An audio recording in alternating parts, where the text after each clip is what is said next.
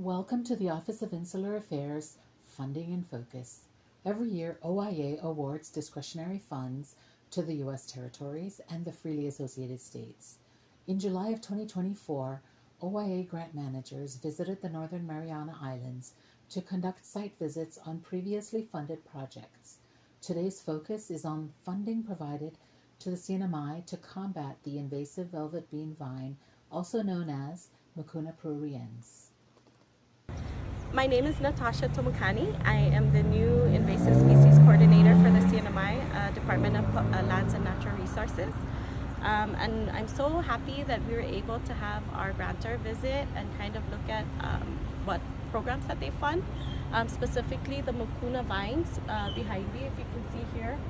Our community has symptoms when the vines are in season and their lifespan is seasonal.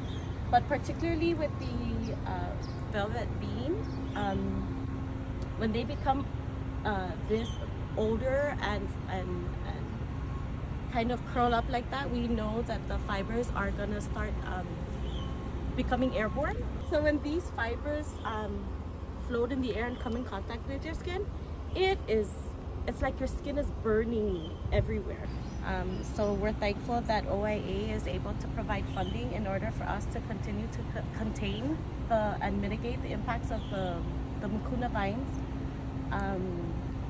And they're spread out island-wide, so it's I think important to recognize that we need to figure out an effective path forward in how to control the spread of this invasive species. So in the residential areas, when these come out to season and are airborne, our people are already routinely living life around it, where they won't come out of their homes because of the health impacts. This is a very it starts right here all the way down.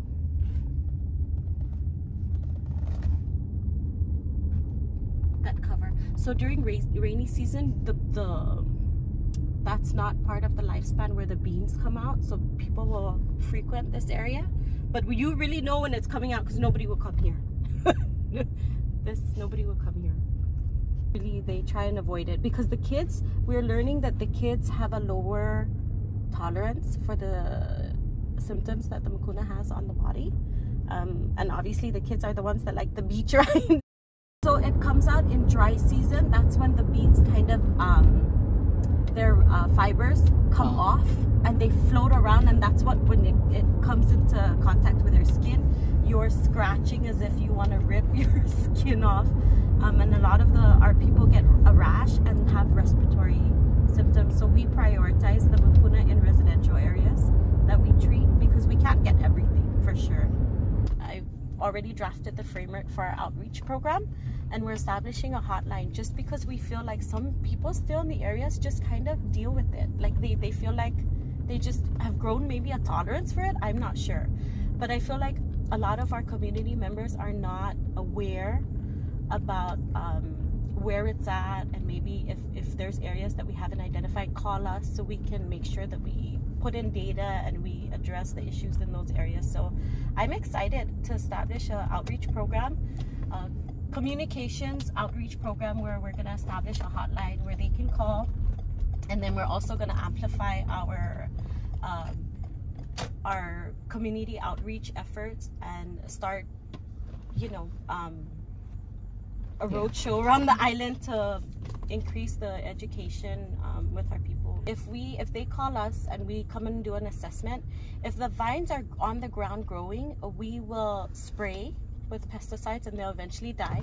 But if they're already growing up towards a tree and we're unable to pull from there, we will uproot from the bottom, and that would eventually. So how often do you get these phone calls? You say it's like maybe once a month. So we have areas in the general public that we apply pesticides at, but we have just in the last 6 months, I believe I